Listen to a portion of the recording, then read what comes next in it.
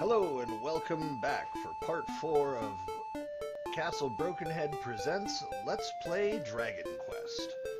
Last time we spent over 2 hours grinding for enough gold to upgrade our gear, which as you can see in this does not show in your item inventory. It actually shows under status. You can see we've got the hand axe, the half-plate armor, and the large shield. 2 hours may seem excessive, but as I mentioned last time, the monsters in this area are actually not high enough level to generate the kind of gold that we were grinding for.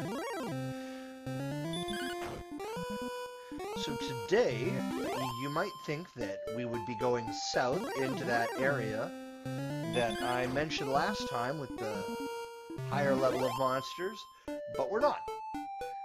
We're actually heading over to a new area, which is going to lead us somewhere completely different.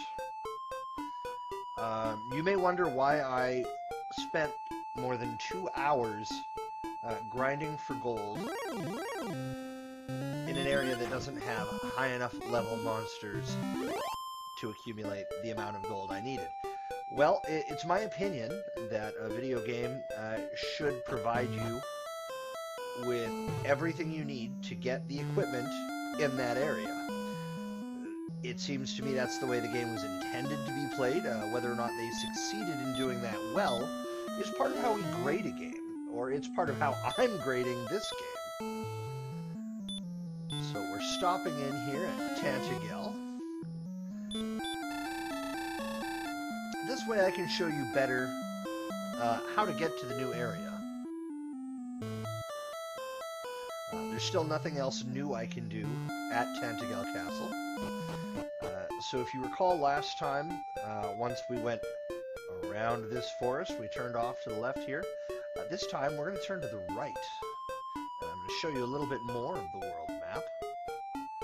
You can see if you go this way, there is some water over here.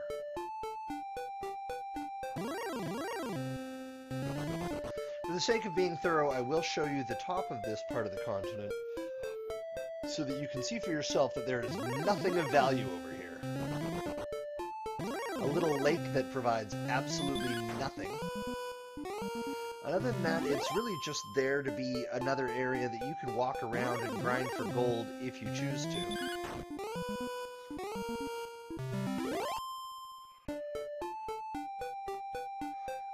But it has no real value beyond just being there and making it a larger continent with more surface area.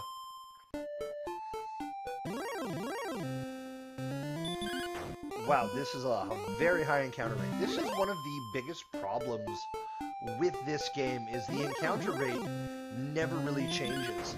No matter how high level you get, you're going to be fighting these obscene numbers of slimes and drakies every time you come to this area. Now, to start off, we're going to cross this bridge here. I want to show you what's on this side here. You can see this mountain range is blocking off another area. You can see as soon as we cross that bridge, again this comes down to those monster zones, suddenly we get into an area that has magicians as a fightable enemy again. See, and there we can see the entrance to that little space. As we continue to do battle with the most useless monsters in the game. If I sound exasperated with it, it's because I am. And that's not going to go away. Now, if we go down here, we see there's this dark patch of ground.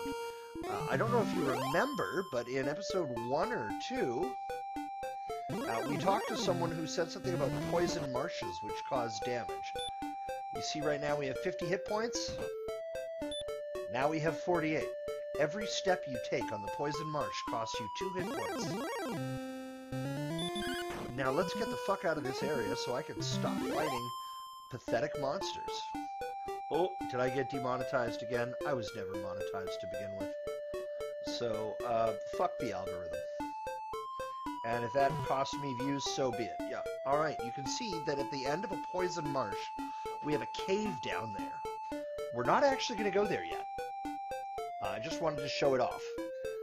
Now that we've crossed that bridge, we once again are going to have access to a different class of monster. And I am looking forward to getting to show those off if I ever run into one of the goddamn things.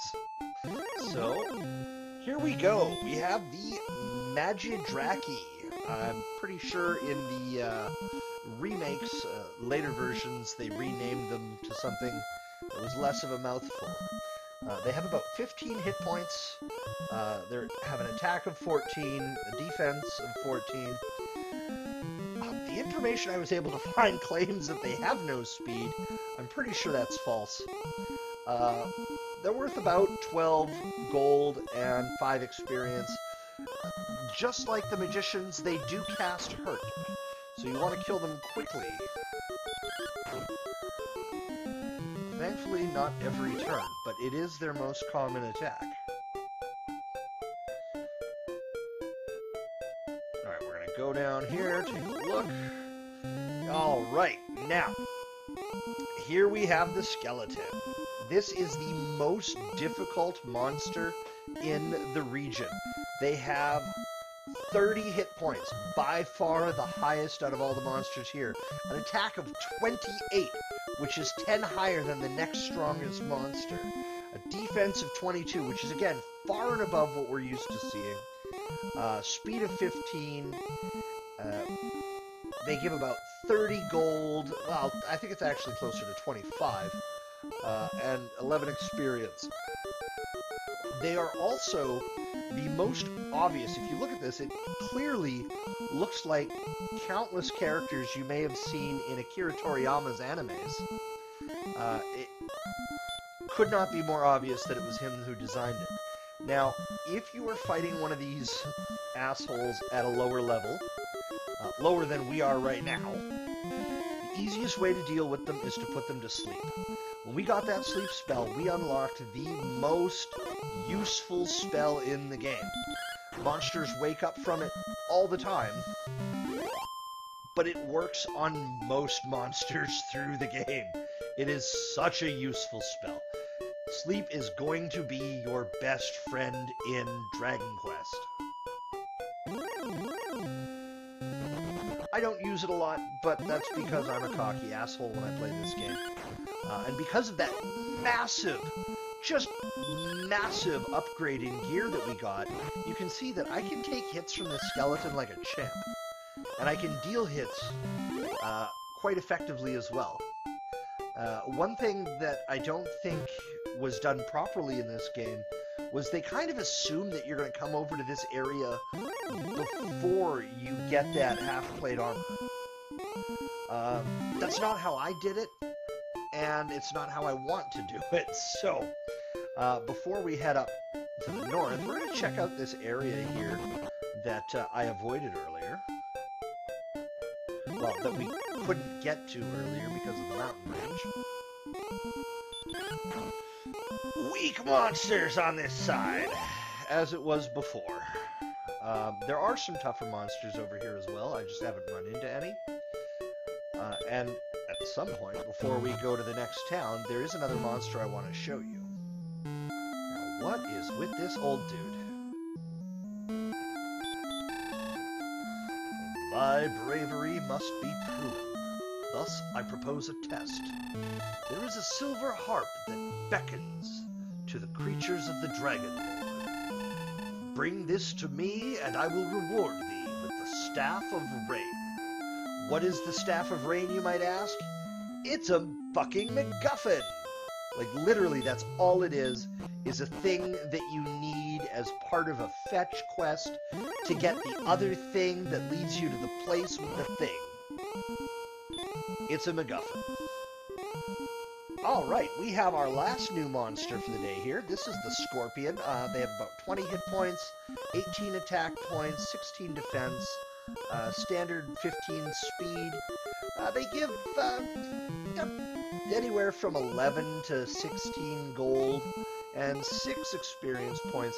They have no special attacks of any kind, and they are the second strongest of the skeletons in the region, When I was talking about how much stronger the skeletons are than everything else, this is the monster I was comparing it to.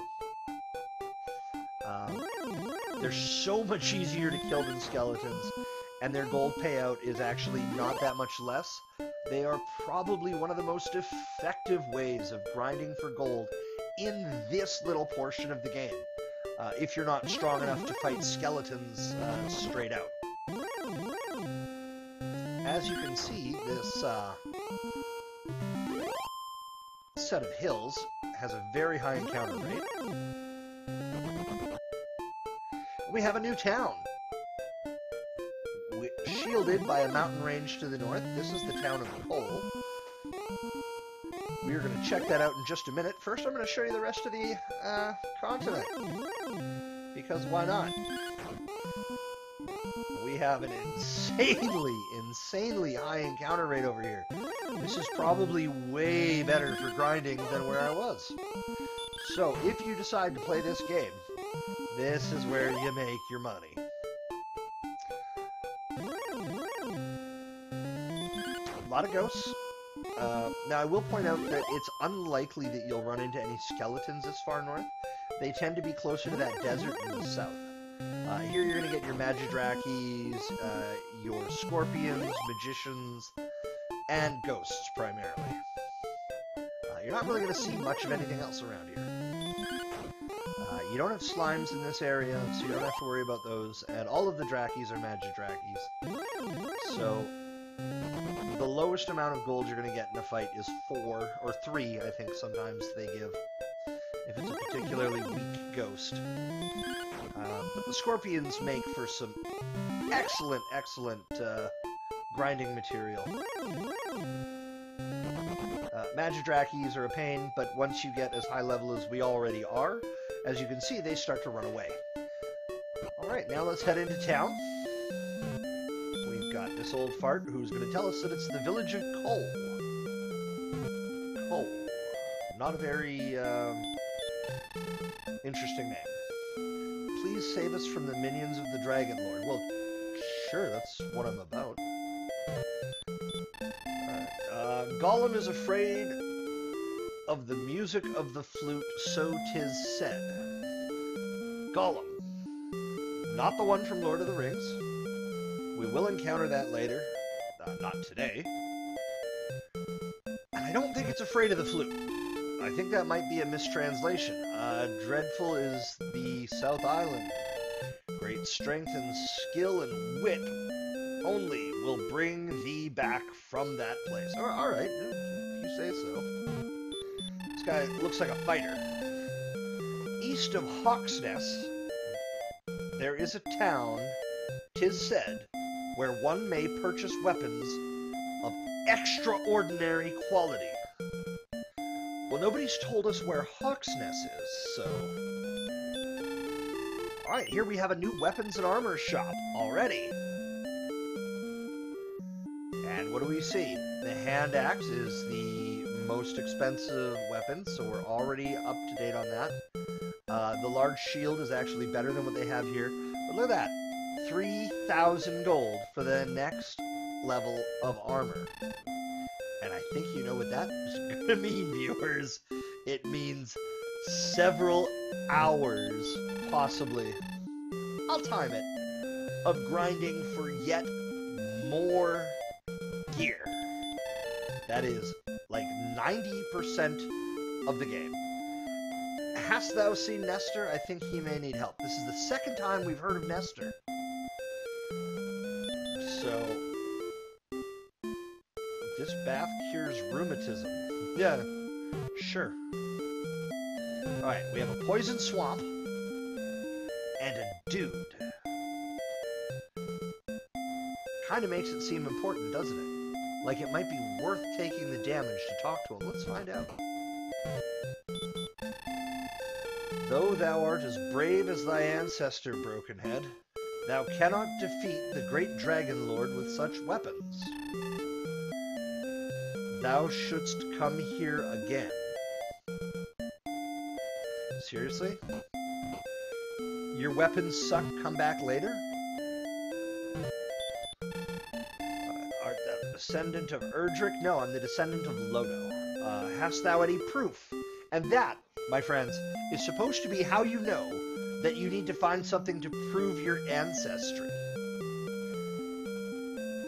And in case you're wondering, yes, that something is just another MacGuffin. It has no real value. Rimuldar is the place to buy keys. Well, that's good to know, since we know where Rimuldar is. Hast thou been to the southern island? No, I just got here. To the south, I believe, there is a town called Rimuldar. So you remember that cave we saw at the south? That is the way to get there. Now let's find out what would happen if I said yes. Alright, there's our warning that there are powerful enemies there.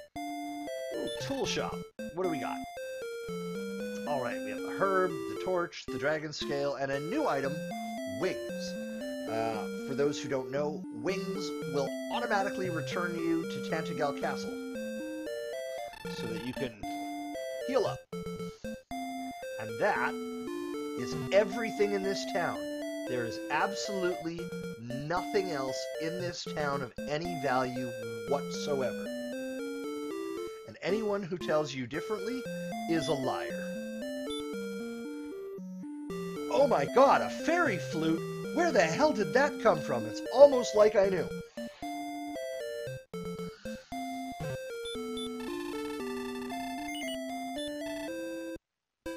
I did know, and we're not supposed to know.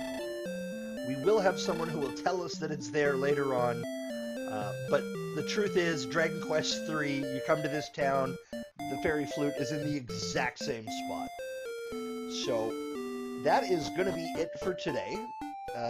Before I come back in next time, I'm actually going to walk around and do some grinding, get the 3,000 gold needed for that full plate armor, so that we can upgrade, as we've done in every other section so far. So, when I do come back, you might see me leveled up some more, as well as I will be ready to buy some new gear. Thanks so much for joining me in part 4, and I will see you in part 5. Until then, stay frosty.